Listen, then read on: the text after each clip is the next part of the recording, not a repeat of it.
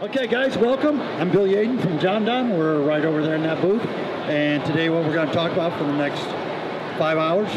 Actually, they gave me about 15, 20 minutes. Yeah. So I'm supposed to tell you everything I know about upholstery cleaning in that amount of time. So I decided what I was going to tell you is all the things you should not do and things you should be aware of, okay? Do all of you clean upholstery right now? No, you do not? Okay. You do? You guys clean upholstery? Number one, let's talk about that bottom thing right there where it says waiver of care, custody, and control. What that really means is that if you started a carpet cleaning business or anything other type of business, you probably got insurance, and your insurance man told you got everything, right? And the problem is you don't. They told you have everything you need until you mess up that sofa, and then they're going to tell you, well, were you working on it? You say that's how it happened. And so what they're going to say is, well, I'm sorry, you're a professional, you shouldn't have done that, and so you're not covered. And so that's part of the problem here. You want what's called a waiver of care, custody, and control. So anything that's under your care, custody, and control, you are covered for. That's what the waiver means. So in other words, if I'm cleaning carpet and I hit a base and it knocks over water onto this sofa and ruins the sofa, I am covered for it because I wasn't working on it. But if I was working on it, I'm not covered. So that's what you need, and that's why I put that on there. In fact, it's also on the second slide. So that's why I think it's so important. How much more does the waiver cost? I would say it's probably going to, everybody's different on insurance, probably another 15 to 20%. But if you have a $5,000 sofa, whatever it costs you to get the waiver is well worth it, right? So that's what you want to check for anything else that you're working on. Right? So when you're looking at this, basically what you're talking about is that the type of sofa that you would feel comfortable going in and cleaning? No. But I mean, if you were prepared and if it was in good shape, you could do this pretty easily, right? But you have to know what you're doing. Now let me look at a couple things here that are going to be different in upholstery cleaning that are different from carpet. When you look, number one, carpet versus fabric. You go into a home, a new home, on a standard home, not some rich place, and almost everybody will have the same carpet, right? They'll have beige, cut pile, Stainmaster carpet, right? So the first thing the woman comes in and says, I need my home to look different from all the other homes in this block. And how do I do that? Well, I buy unique furniture. Unique furniture usually means it's not going to be synthetic. It's going to be cottons, it's going to be silks, it's going to be moires, it's going to be all these words that you never heard of before, right? And so that right off the bat. Second thing is, how thick is carpet versus fabric? Well, carpet's probably going to be somewhere around that thick, right? A fabric is your shirt. That's all it is. So, I mean, it's not going to be that much different. So, can we use the same types of products? No. If I'm using a carpet cleaning pre-spray, which a lot of people said, why can't I just use the same thing that I'm going to use on the carpet? Well, because number one, for the reason we just said. Number one, it's thicker. Number two is it's probably, if it's upholstery, it's probably going to be a natural fiber, right? Which means we're going to change the pH. Also, when I'm using a carpet pre-spray, I have a lot of wetting agents to penetrate down into the carpeting to get to that primary backing to be able to get the soil and contaminants that are in there. If I use that amount of wetting agents into a thin fabric, I'm going right on through into the cushion, right? Now, the perception also is that the people always say, you know, if it costs a lot of money, then it must be easy to clean. And that's the same thing as saying, if I drive a Maserati and Al drives a Chevy pickup truck, when we go to get our oil changed, I bet it's not going to cost the same amount of money, right? Just because something costs a lot of money does not say that it maintains well. If you go down to the Shaw booth and you see something where they got viscose carpet or something, you're going to know that if you just look at it wrong, it's just going to turn into crap, right? So that's a big issue that you're dealing with. So the pre-inspection and communication is the most important thing that we're actually going to talk about at this point in time. Pre-inspection, looking at all the things on that sofa that the customer has not really looked at, because they don't look at it really strongly until they actually go through and say, oh, it's all done. What about that there? They say, well, that was there before. But if you didn't tell them that, it wasn't there before. It doesn't matter whether it was or not. So I would involve that person in the inspection and then communicate and set the level of what they believe it's going to do. I want to set the level of expectations so that I can meet or beat them, right? I don't want to say, oh, heck yeah, it's all going to come out. And then when it doesn't, I'm a bozo, right? So that's the whole problem. So your key thing as a technician, the responsibility for you is to get it as clean as possible without affecting the color or the texture. Now there are, especially in upholstery, there's a lot of fabrics you're not going to be able to do anything with. But that's where you get into it, and that's where you set your level of pre-communication. So do you tell them, I don't think I can do this? Yeah, there's some they're just going to do. I call it the Michael Jackson, moonwalk right on out of here, right? Because the idea here is that I can't do it. If you go to the doctor and you got a cold, when you leave that doctor's office, you still going to have a cold? Oh yeah, is he still going to charge you? Oh yeah, what's different about them from us? Because they wear a white jacket? We can wear a white jacket. I could bring in a little stethoscope, I could bring in a little microscope and look down at that fabric and go, ooh. Yeah, kind of like when the doctor starts listening to you and he goes, ooh. It's all in the ooh. It's all how we do it, right? So failure to communicate. What we have here is failure to communicate. Now, a lot of people talk about the famous cleaning codes. When you flip that cushion off the sofa and you look at that cleaning code that's right down there by the store label, what we really have now is the fact that it's just going to be, it's going to say SWX or SW. Now, S just means that it's solvent clean versus water clean. Now, do you know who puts those tags on? It's the person who is shipping out of the warehouse. So in other words, I get a little order and I ask Al, I say, Al, give me a couple of S tags. Al says, we're out of S tags. Well, give me a W tag, I don't care. So that's why you got a love seat, it's got an S, and you got a sofa that's a W, and they're the same thing. And you have to explain it to the customer. Right? So that's why those really don't mean anything. And here's the biggest thing that I can tell you about the pre-inspection, is that when I ask somebody, it's usually after they've already damaged the sofa, they call me up to help, say, can you fix it? I'll say, tell me, what's the fiber content? And they'll go, hold on. And they look and they go, it says it's 100% polyurethane. I go, no, that's the foam. And here's the whole thing that people don't realize. You know that at home, if you have a mattress on your bed, there's this tag that says, do not remove this tag under the penalty of law, right? Well, it's the same thing on there. It's an old, century-old textile act that says that you have to know what's inside of it. You have to know what they put in here for stuffing, whether it's going to be a sofa, a chair, this, or your mattress. It's the same thing. And it doesn't mean anything. It's what's inside. It has nothing to do with the fabric. All right? So you have to test the fabric. We do that a couple different ways. There's the tag that I'm talking about. If you look on here, it's just going to say, you know, it's got the seat cushions. It says polyurethane. Right? Polyurethane is the cushion.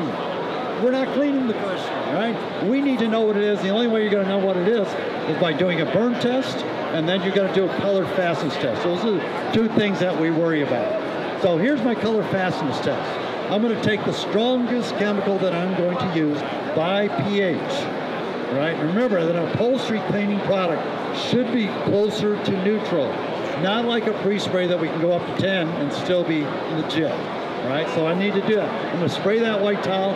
I'm going to clamp that on, and then I'm going to do my whole inspection and work from there. Right? So we have to do the burn test.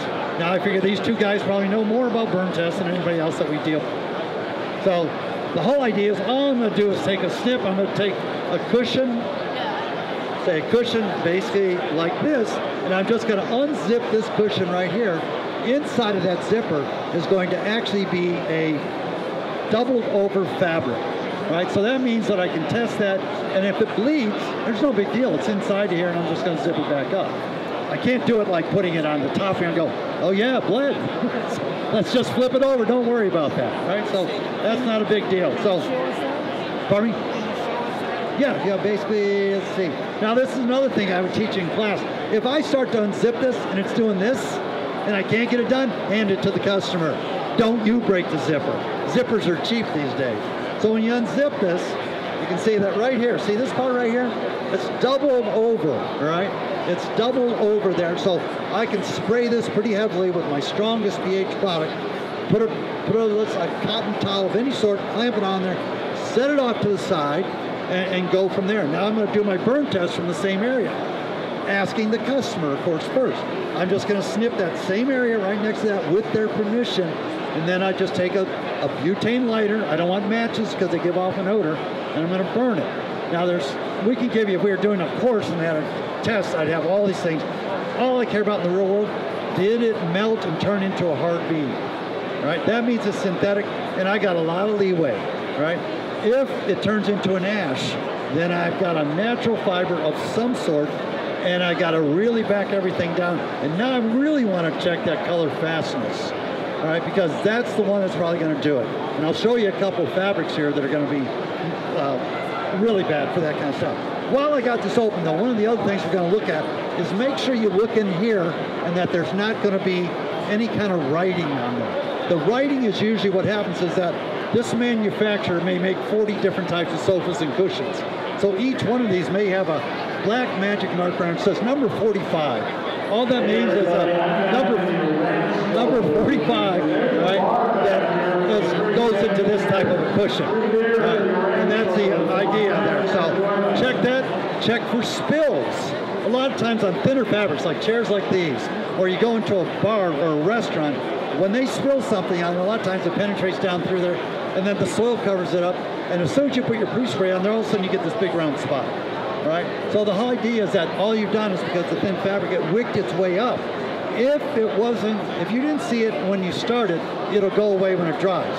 But now the first couple times that happens to you, you go, I hope Bill's right. Otherwise, I got a real big problem here. But they will go back. So you're looking for those types of things that are in there, right? So we do the burn test. Here's the big four that we're worried about. I just call it BBST, right? Browning, bleeding, shrinkage, and textural problems. Textural problems is always going to be about velvets and other types of fabrics here. There's an example of browning. Now, normally I would show you browning on a upholstery, usually like a cotton, a linen, any of those types. This one was such a classic, though. In this particular case, this lady was in my class, and she told me that this lady had brought these Irish linen from her grandmother from Ireland, which meant there was a whole lot of emotional content and value. And so in this particular case, she says, I don't think I can do anything. There was a water damage from the ceiling that came down and caused the damage. So she said, I can try sign and release. She put them into the bathtub with a browning agent, on a low acid material that actually took care, and you can see while the shading's a little different because of the lighting that they took there, you can see that all the browning drips are gone. Now, in that particular case, that woman was probably going to tell everybody in her neighborhood what a great company that was. But you had to make sure that you were being very careful, on that one. So we talk about viscose, and if you've seen Lisa Wagner walking around here, right? She always has that little no viscose and rayon crap thing. Thank her, right? She's kind of helping us all out. Viscose is a fancy word for rayon, and rayon is crappy. Viscose is just expensive crappy, right? And they're making it into carpet, they're making it into rugs, and they're making it into fabrics. If you hear about viscose and there's anything on it, walk away. That's the best thing I can tell you to do. Microfibers. If you know how many calls I got every week about microfibers, and they'll say, Bill, how do you clean suede? I go, how do you know it's suede? It says right here, it's ultra suede, or it's micro suede, or it's faux suede, or some other god word in front of suede. If there's a word in front of suede, guess what it's not? It is not suede, right? If it's suede, they call it suede. So it's all polyester, right? Polyester. Anybody ever had trouble cleaning polyester fabrics? No, we work our clothing. Half our clothing is polyester. And unfortunately, half the carpet today is polyester too, but that's a subject for another day. Right? So don't worry about that. Now, when you start hearing words that you don't hear every day, jacquard, right? Your antenna should come up and say, this sounds kind of risky. It is, right? One thing about jacquard, all it means is it's a type of weave. And if you go way back into the 1800s when it was designed, it's the same thing. It was designed with a punch hole. Remember the old player pianos, right, that had the punch cards? And how did we start computers? With punch cards. It's the same thing. What it was is all the strands would come down so they could have this special fabric that was called jacquard because the man who invented it was jacquard. That was his name. So the problem here is that almost always natural fibers. Lots of cottons, lots of different types of things. Almost always dark colors, right? And because of the way it's woven, it's always thicker. All those things add up to bleeding, right? So these are the type, how you identify it is that when you look on the front, see how the little bit of red that's on there, right? When you look at the back, see where all the rest of the red is? So I know people that actually try to clean around the red, thinking I'll just miss the red. No, it's going to go all the way across. When something bleeds in a jacquard, it bleeds across. And you know where it really bleeds? Is when you get something like a rounded top on the back of the sofa. When people are taking their hand tool and they go up real quick like this, right? When they get to here, they break the vacuum seal. What happens now is all the solution you're bringing up at that point in time falls back in, and you didn't get all that out. So the next day as it dries, you see this red line across there. So that's the same thing. Or on the arms when you have curved arms. So I mean, those are the things you have to get rid of. When you start hearing other words, broquet, brocatel, damage, all these things, as soon as the words sound fancy, you know, it's not like Herculon. Herculon's like great, right? But nothing else. So just be careful. The more it sounds strange, the more time you want to spend just investigating it, right? Here's a bleeding. In this particular case, what happened, there was a water damage from above, right? But just a little bit. And what happened is it came down and it caught the corner of that cushion. But everybody kind of probably came down when they did the restoration job. They kind of felt the sofa, said, oh, it's good, nothing happened here. Well, they didn't get that one little corner, and because it's wet against a wet material, basically now you have this kind of like, it's not going to dry. The longer something takes to dry, the more problems you're going to have, especially when you have something that's a potential bleeder, right? So check these things out thoroughly. Now, I didn't bring any over, but they're over there in Jon-Don's booth. This is a dry cleaning machine, all right? They're not as popular as they once were. They're still great for drapes and still great for not getting yourself in trouble. But not everybody has a dry cleaning machine. So I like to go to what we call an acid dry foam. Right? The acid dry foam basically is going to do a couple things. Number one, if you've ever dyed Easter eggs, you know that when you put the color in, the next thing you do is put vinegar in. What's vinegar? Acetic acid, all right? So it helps to set the dyes, helps to set the colors. That's part of it. Second thing is that the pH on that, or I already mentioned that, is acidic, but it's 5 to 6. And it's a dry foam, which means that when you mix it up, you lather it up, and you come up with something that looks like a shaving cream. You can use either a horsehair brush, or I really like the natural sponges called sea sponges. Just keep squeezing it until you get that thick shaving cream-like foam. Right? And that's what you're going to use there. Is it going to clean something that's really dirty? No, right? That's not your job. Your job, as we said on that first slide, is that clean it as well as you can, not affecting the color or texture. If it's too bad or the fabric is too exotic, you can't do anything about it. But I have to work within my limitations. Now, this is just one of the things. When you go into a home, let's say you're going to clean the carpet, but you look over and see something that's a beautiful piece, you can tell it's expensive, and it's in good shape. When do I want to clean it? Now. Not 2 years from now, after the cat's been peeing on it for the last 3 weeks, right? So just go with that. Go with something safe when you're looking at it. Pile weaves. We all know what a velvet is. Just remember, velvet is not a fiber. It is a fabric. It's a weave. It's how it was made. Same thing like corduroy. Even though it's not popular these days, it'll be back, just like everything else, right? Chenille is popular these days. They kind of call it the caterpillar weave. Those of you probably aren't old enough here, except, of course, for the one gentleman over here. I know he's real old, right? And his grandmother probably had a chenille bedspread on her bed, right? And the idea there is that was that little bumpy thing. But it is a pile weave. Now, here's the most important thing about pile weaves, is that what you're going to spend time on is vacuuming and grooming. The cleaning is just kind of like this little thing you get in between those two. And if you ever want to look at a pile fabric, and I'd ask you to do this at your own home, just go home, take the vacuum hose off your vacuum or your machine or whatever, put a little white towel over it, and just do a little vacuuming over the arms and the tops of that cushion. 10 seconds, right? Pull that towel off, you will have the most disgusting black circle you've ever seen, right? I guarantee it, even in your own homes, and we're in the cleaning business. So, you know, this is what you get when you go into these customers' homes. You can get these people kind of like, Mrs. Jones, have you had that cleaned before? It's a beautiful velvet. So, no, do you think it needs it? That's a very delicate question. That's why you say, would you mind if I did a little test? And in that particular case, then, you do that test, you don't say a word, lay the towel down, just wait. And she's going to say, ooh, that's horrible. And then you can let them off the hook real easily. Here's a Miss Jones. When I first found out about that, I actually did it in my own home. Unfortunately, my wife was watching me when I did it, and I spent the whole weekend cleaning furniture in my house. So, you know, they'll go, oh, so that's not really out of the norm. No, it's not. You know, but the next question is always going to be, well, how much would it be? That's when we pull it in, right? Question.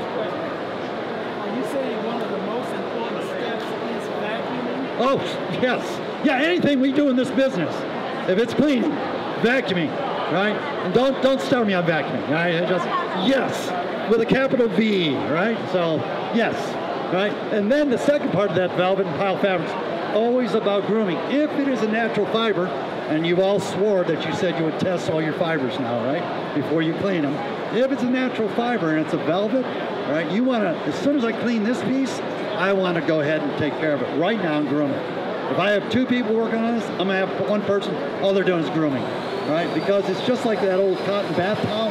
If it got wet and it kind of hung out in the wind, when you pick it up, it's stiff, and that stiffness also is going to affect the way the light reflects off of that, and it's going to look terrible, right? You can fix that. That's something you can fix, but it's not, but you don't want to have to fix it. You want to take care of it when it's done. So using those tools, either one which work for you. One of the things also is drying. Anybody here do water damage, I presume? A few people? Yeah. So water damage, how do you set your fans?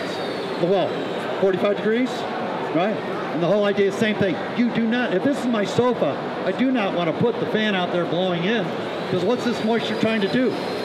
Trying to come out, right? And I'm just blowing it right back in. I want to point that thing just like I'm doing a drying a wall, bounce it off this thing and pull it out. Let me probably, and I'm hitting this pretty quickly because I know I've got too much time, but this, when I clean my cushions first, which is usually when I'm going to clean first, so they're usually the dirtiest, along with the arms. When I got these, I'm going to take these, TP them on either craft paper, plastic, not on the deck of the sofa, right?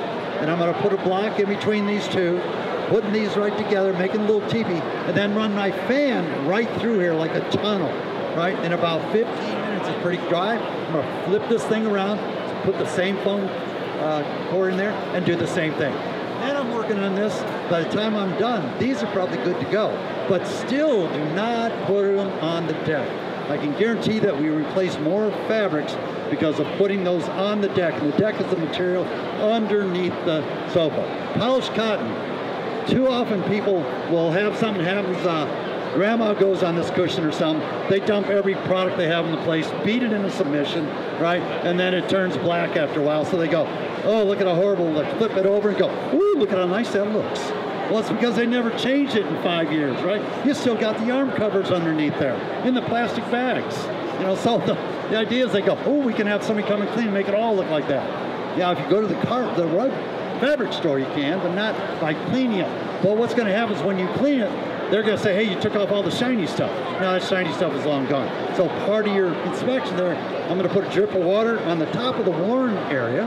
It's going to soak right in. I'm going to go to the area that was never seen, put a drop on it. It'll sit there till tomorrow. Say, Mrs. Jones, this is going to look like this. Same, everything will be there. This one's not because it's already gone. One of the big things we have right now is having a little pH shift, and a lot of it has to do with the fire retardancy that's on a lot of the down stuffed cushions. You know, that's the big issue. When you get into that, you know, should always have some ammonia, always have some acetic acid of some sort, to try and see which one you're going to. That's a lot more complex than what we have time for today. Just remember that older material are always going to have a lot of different things going on. Older fabrics are going to have metal buttons. Newer fabrics are always going to have plastic buttons. And so that's the difference. Make sure you've checked to see which is which. Fading. Sometimes these people think we can make it yellow again. No. It's long gone. It's kind of like the color of my hair. It's not coming back. So deteriorating foam. While you're checking this out, make sure that the foam has not gone to pot there. What happens now is as you're extracting, especially on a thin fabric, you're pulling up that gold powder that's underneath there, and you're going to leave a yellow discoloration on there. Shrinkage. When you shrink a sofa, you know you've been really need to go back to school and learn how to clean, right? But before you start the cleaning, all the four corners of the sofa and the skirt, pin them together. Remember, the rest of the sofa itself is actually being held under tension either by the construction or by the cushion and everything else. But down here on the skirts, it's not. There's nothing holding it tight. Right? I already talked about this. That was just how we take care of the keeping it from bleeding onto the fabric itself. And that's pretty much what it is. Thank you very much.